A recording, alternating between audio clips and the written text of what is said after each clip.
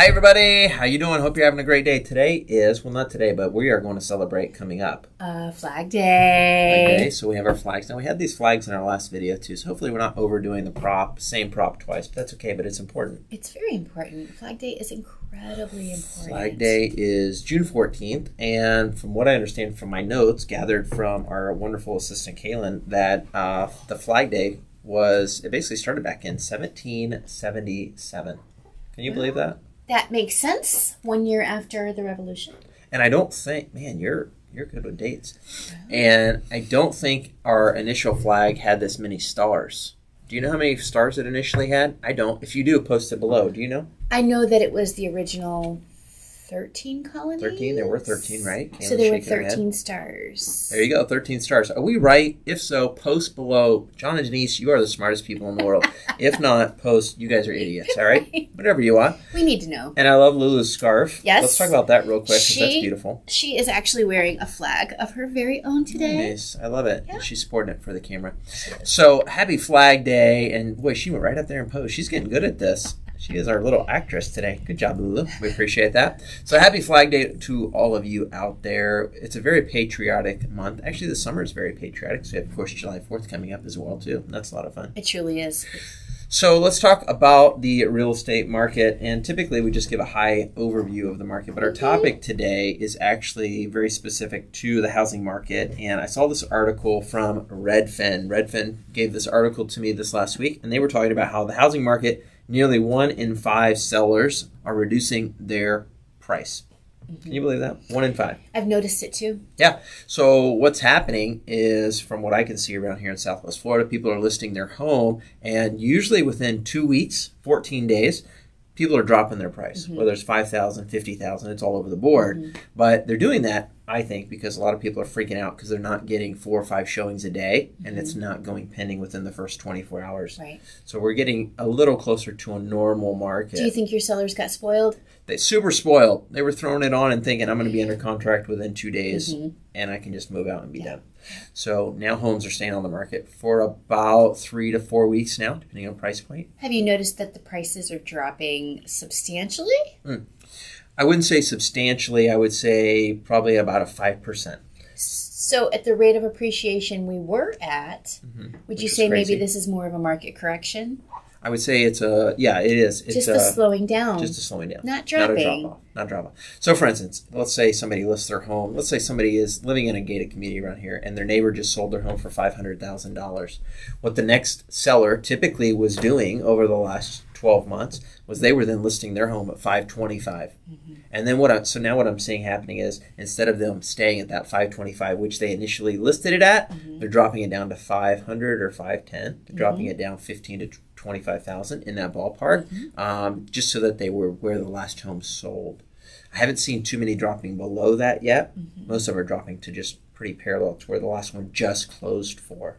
So not dropping off, just easing up. Yeah, we're not losing value. We're just having a correction in value, I believe. Yeah, seems to be happening quite a bit right now. Anything else you can think of that would make somebody want to drop their price within a short period of time of putting their home on the market? Motivation, perhaps. Yeah, motivation. They're looking for something else. Maybe they have something else under contract, so they need to move quickly. I'm helping a family right now moving to Idaho. Why they're moving from Florida to Idaho, I don't know. I think they lost it. That's a little backwards. A little backwards. Something I can add to the whole thing is that the appraisal grab strategy, right? So if you've got a seller that's just completely sure of their value, but then the appraisal comes in low. Just add that the other day. I have a strategy for that. What is it? Well, it will get the seller to accept your offer, because if the value comes in low, you've already guaranteed to pay somewhat of the difference. And it won't affect your financing by much at all. That's good. That's good. So yeah, that's really important to know and to have a grasp on the financing side, because appraisals, as the market flew up so fast, there were some that didn't appraise for the right amount. Correct. So they need to figure that out. I have one right now that's under contract. The buyer's appraisal came back $8,000 lower, and so we're back at the negotiation table. It's a weird time because the appraisals are based on previous sales. Could go back 6 months. Yeah. And let's look at the last 6 months. A lot has changed. A lot has changed. So that comparable and the value the appraiser arrives at is really based off of values from like 6 months ago. Yeah. Oftentimes. So the second article that I brought up that had to do with this, and I think it ties into why we're seeing 1 in 5 sellers drop their home prices. And it talked about pending home sales are down almost 4% from the last month of April compared to April 2021. So pending home sales is a great indicator of how our next month is going to be, because they're going to go pending 1 month and then 30 to 45 days later they're going to close, right? So pending is a good leading indicator of that sales number for June and July. Okay. Yeah. So anyways, quick market update on what's going on with pricing. So my thought to buyers, I want to give my 2 cents on buyers, and maybe you can give some thoughts on this as well too. So if a buyer understands this market well, in regards to what we just talked about, how sellers are reducing their price, no longer do you have to necessarily write an offer for the asking price or above the asking price. Sellers are more motivated, and some right now are freaking out. So if you find the right house that works well for you, you may find the right seller that's freaking out. And you may be able to get a better price than what's listed currently on the market for that home. You may be able to mark down 8%, 10%, depends on where that list price was. So know that, have your agent help you, guide you in that price chart to see what maybe the last home sold for, and then maybe you offer at or just below that price. Any thoughts on that? You know, with the prices coming down and things changing somewhat, I think a lot of buyers had fatigue and they stopped trying. Yeah. Good point. They just stopped making the effort. They were exhausted after the 13th offer that didn't get accepted. But in light of what you're sharing, and you think about sellers that have sort of pivoted because the market is now correcting itself, they're going to be more motivated to accept your offer. And a lot of the buyers are getting back into the game right now.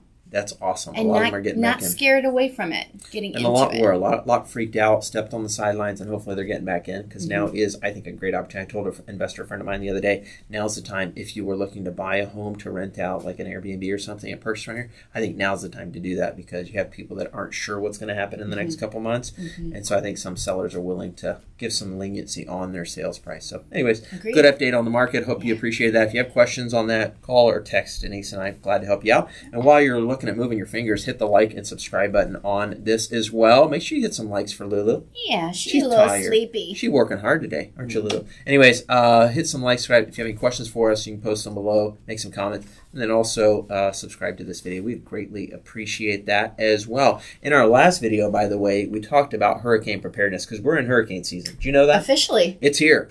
Watch out. The storms are coming. Oh, I don't know if they're actually coming. They may. There may be one upon us. Who knows? But we're in hurricane season.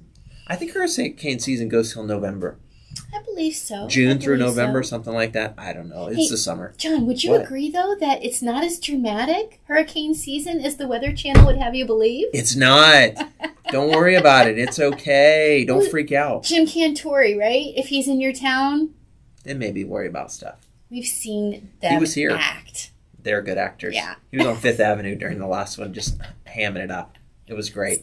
Anyways, don't freak out about hurricanes. Yeah. But if you want to know more information about hurricanes and how to be prepared for those, watch our video from last week. We spent about 7 or 8 minutes talking about hurricane preparedness, what to have, what not to have, what to worry about, what not to worry about, all those fun things, from insurance to keeping your home safe. And being prepared and informed is your most important tool. Big tool. Yeah. Let's connect them with somebody today. How about 2 people? 2 people. 2 people. So if we do have a catastrophic storm or any damage at all, who are you going to call first? Ghostbusters. Besides them, you're probably going to call your insurance agent, right? Yes. Your insurance agent. And then if your insurance company doesn't want to participate as much as you're feeling they should, then who are they going to call, John? Ghostbusters. Again, you're wrong. You got me thrown off because my cheat board says Grumpy Goat. And I don't know how you're leading into this one here. Where are you going with this?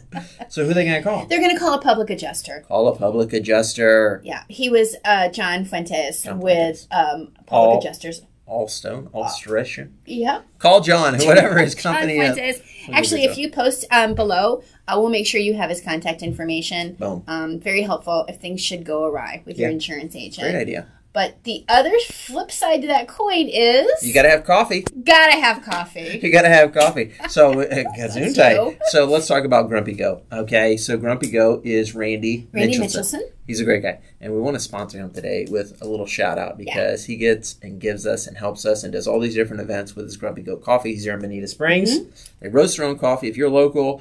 Actually, they even ship, as far as I know. They roast their own coffee. They get these beans in, the green beans. They make them dark, however they do that. And they make the coffee out of the coffee beans somehow. I don't know how they do it. It doesn't matter to me how they do it, but they do it, and it's delicious. It's delicious. It's fantastic. And so if you want some coffee, we're going to give you a link to their website, and we'll also put Randy's information below. He's part owner in Grumpy Goat Coffee here in wonderful Bonita Springs. They also do iced coffee. Ooh, they bottle it up. I do love that. They do. It is good.